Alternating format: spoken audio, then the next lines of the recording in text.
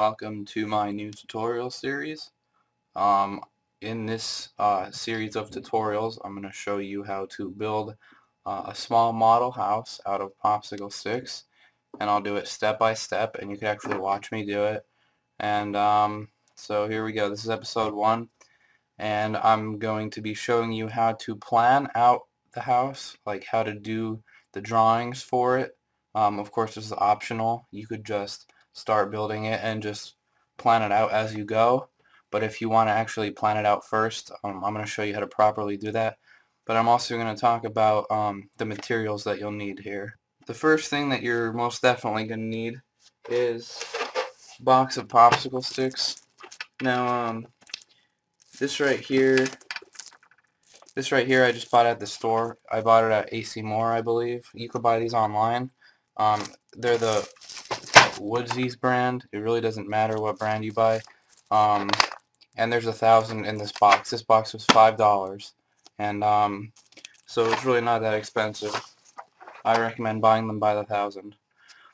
Also, you're going to need glue. I would definitely recommend using hot glue and a hot glue gun. I would not use glue that dries slow. Hot glue is nice because it's strong and it dries very quickly, so it just makes everything a lot easier. You're also going to need multiple pencils just to mark things. You're going to want to have a ruler and a yardstick. Of course, these are optional, but they're definitely useful. You're also going to want to have a notepad like the one that I have here for drawing things out and just planning things, or just taking notes or doing math or anything. You're also going to need to have a hard surface, something like this maybe if your house is smaller, or if you're making a bigger house, you're going to want to at least start it off on a flat hard floor like a concrete floor.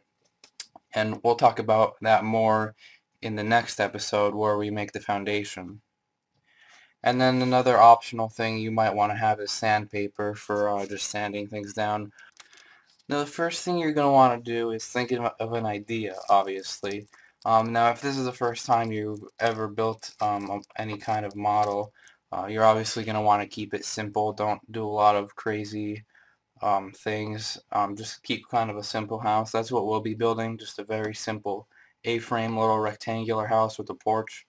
And so now you don't need to be good at math to make a blueprint here. I'm going to show you just how simple it is, and this is kind of my own little way I came up with doing this. So you're going to want to get yourself some graph paper, just like this graph paper that I have here. Don't make it too big. I mean, don't get a graph paper with boxes too big. If your house is too big to fit on the paper, you'll see why I say that in a second. You might want to tape pieces of paper together or just make your scale smaller. But so basically just obviously draw just a rough drawing first before you do anything with measurements, anything with math. Just kind of draw out what you want it to look like. I'm gonna have mine with, it's gonna have a roof that goes across the whole thing. It's gonna be 12 inches long.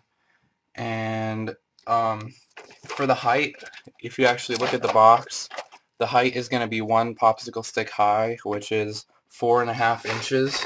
So that's definitely something we need to know. So, I just made up that 12. I didn't get that from anything, and then I got that from the box. And then I'm going to have a little corner here, and the door will be in the corner. So, just think of things. And now we're actually going to draw out the measurements on here. So get a new piece of paper, and we're going to be drawing it from above as if we were looking down at the house. And so my scale, now your scale could be whatever you want, but since this is a smaller house, I'm going to make my scale so that every 2 blocks is 1 inch in real life. Okay? So from there to there, these 2 blocks would be 1 inch in real life. And so I want the long wall to be 12 inches long. And so I'm going to count 24 blocks. And so I already have 12 here, so 13, 14, 15, 16, 17, 18, 19, 20, 21, 22, 23, 24. Okay, so from here to here, in real life on this piece of paper, it's 24 blocks, but when we actually build the house, this is going to be 12 inches here. And then I want this wall coming this way to be 6 inches. So that's going to be 12 blocks. So 1, 2, 3, 4, 5, 6, 7, 8, 9, 10, 11, 12. And so now we have a 6 by 12 wall here. Or not one wall, it's 2 walls. And I'm going to keep the shape of the house rectangular, so we don't need to count anymore. We can just connect these lines. Notice I'm not using a ruler. I should be. So that's just a tip. Make it look nice. And so we have a box here, 12 by 6. Now I'm going to take note of that here so I don't forget anything. Now, because these are the largest measurements that I'm drawing, I'm going to be drawing that this is 12 inches and then this is 6 inches. And so that's the entire length of the wall. So we're going to go as far away from the wall as we can, or not as far as you can, but get kind of far away from the wall and draw an arrow here, okay, and an arrow here. And then we're going to draw lines connecting and then leave a gap in the middle and write 12 inches. And so that's showing that from this point to this point, it's 12 inches. And now make sure you've left room in here because we're going to be drawing more of these lines to show where the windows and everything are. And so I'm going to do the same exact thing right here.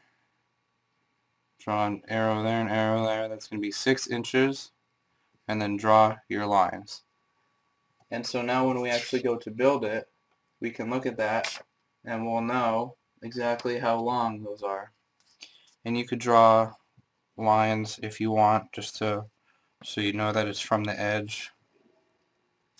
And now I'm going to work on the other walls. This is just kind of the outer shape of the house, but that's not exactly how the house is going to be shaped. I'm going to put a little kind of a corner here, and I want the corner to come 3 inches up from the bottom, and so 3 times 2 is 6, so we're going to count 6 blocks. 1, 2, 3, 4, 5, 6. I'm going to put a mark, and then 4 inches this way, so 1, 2, 3, 4, 5, 6, 7, 8. So put a mark, and then I'm just going to connect them. And now, this is 3, this is 4, and it's drawn to scale because we counted the blocks. Alright, so this is better than if you just drew the house and then wrote the measurements on there. This is actually drawn to scale. And so now what I'm going to do is I'm going to draw these lines again to show that that's 3 inches. Okay? Can you see that? We've got a 3 and a 3. And then we're going to do the same thing down here. And now I've done the same exact thing on the bottom, showing that from this point to this point, it's 8 inches, and from here to here, it's 4 inches. And so when I look at this plan, I'll know I'll know exactly how long that is. Alright, so you're going to basically do that for the entire house. I'm going to put a door here, but before we put the door, we need to know how wide the door is going to be.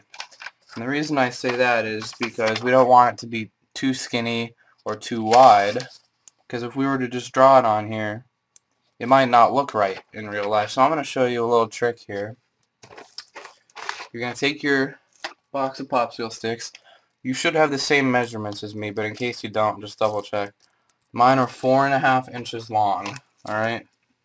And so each block on this paper is 1/4 of an inch. So I'm going to 1, 2, 3, 4, that's 1 inch. 1, 2, okay. And so this is a 4.5 inch line that I just drew, okay? And so this should be the exact length of a stick if I were to take it out of here. And so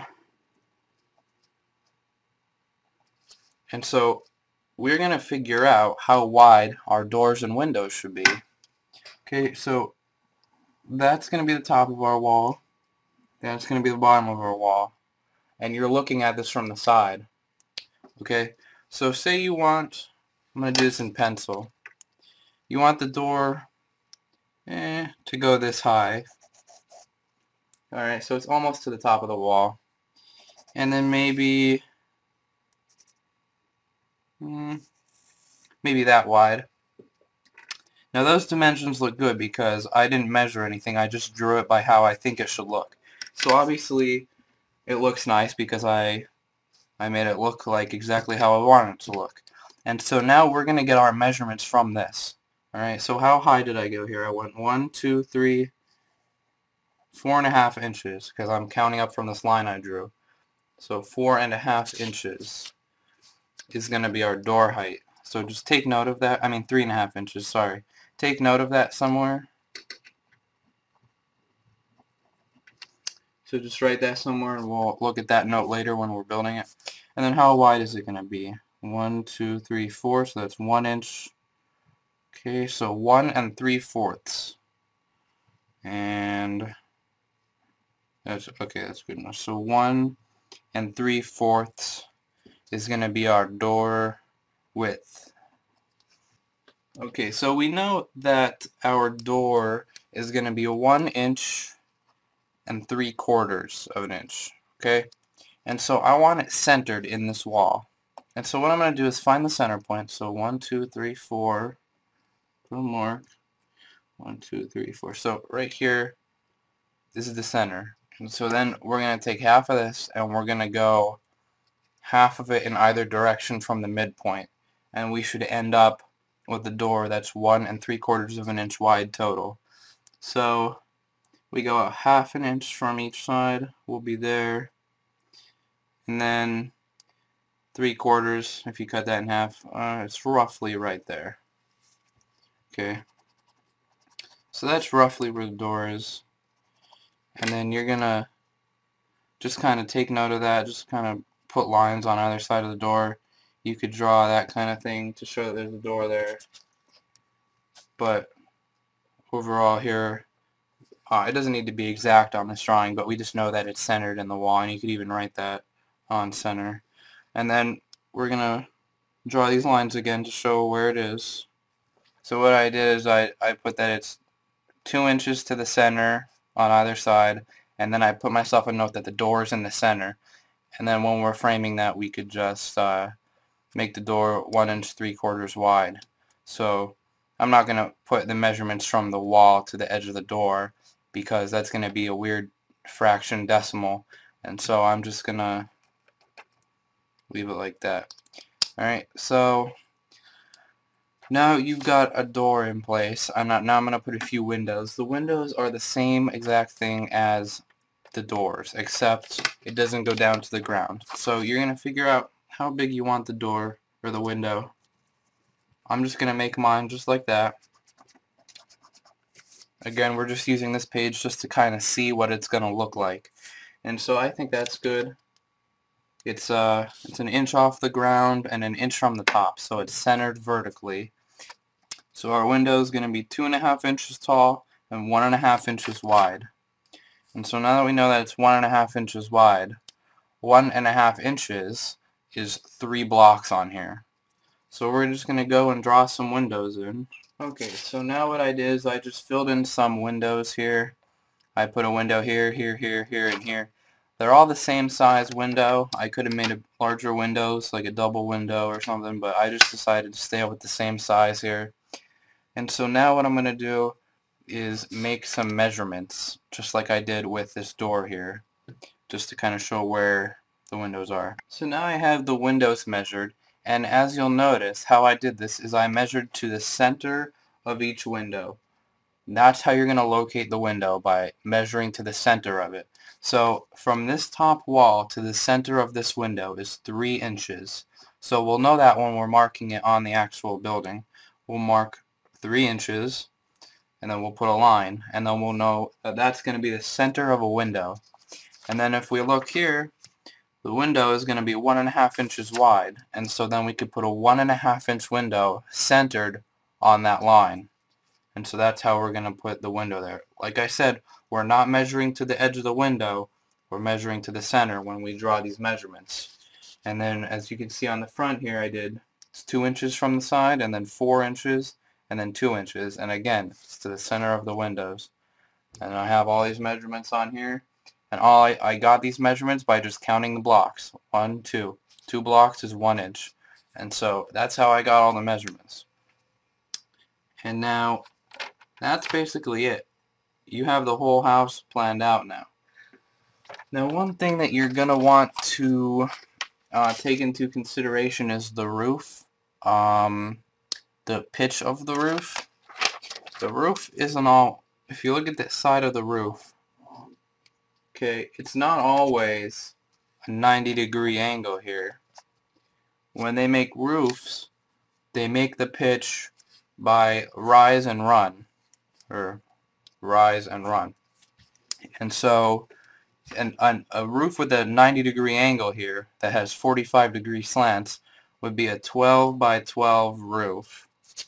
Okay, because it goes over 12 feet and up 12 feet, over 12 feet, up 12 feet, and that makes a solid 45-degree slope. But we're not going to make ours that high. I'm going to make mine probably 7 by 12. And so I don't know what that's going to look like, so I'm going to draw it on here.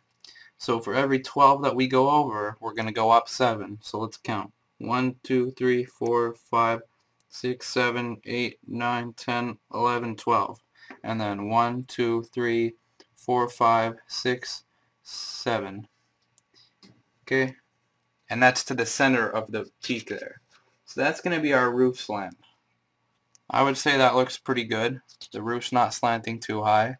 It's going to be kind of a shallow roof. But I think that looks good. And so yeah, you could draw an elevation of the house if you want. An elevation looks like this, where it's the front of the house, or not just the front, but like an actual side of the house. And it has measurements on it. So you know, you could draw your measurements like right here, just like I drew them on there. You really don't need to, especially on a house this simple, but now that we have these measurements here, this is what we're going to be building off of. That is episode 1, how to make the floor plan, and in the next episode we're going to be actually starting the floor. So, yep, check back on that, and see ya.